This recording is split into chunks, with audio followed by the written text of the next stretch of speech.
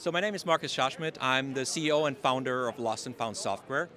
And we developed a product that is in use for 40 airports now, all over the world, 19 in the US, including Las Vegas, Dallas, and Seattle. And what we do is we developed a software and app where you can simply register items with image recognition. So I can present that pretty quick here. So you can just take a picture of the item. It analyzes it.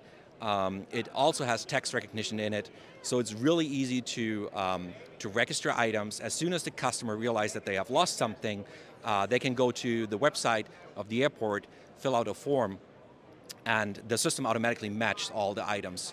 So then they can work on the return process, and we also ship the items back to the owner as soon as we have identified the owner and the proper, the ownership.